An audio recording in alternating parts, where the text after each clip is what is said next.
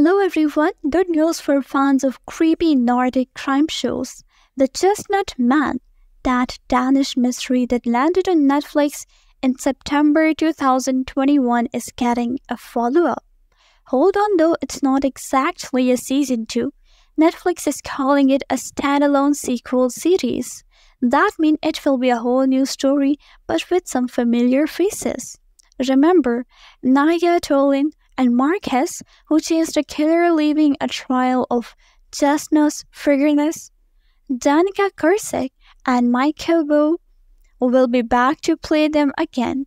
We don't know exactly what the new story will be about, but Netflix did give us a little bit hint. It sounds like Naya and Mark might be picking up the pieces of broken relationship while also facing a whole new mystery. Here's what we know. It's going to be a while before we can watch it.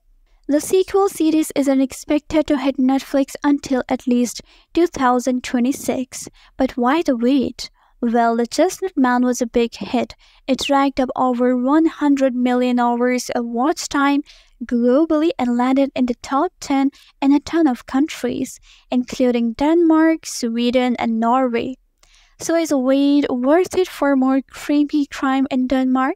You decide. Let us know in the comments what do you think about this unique sequel situation.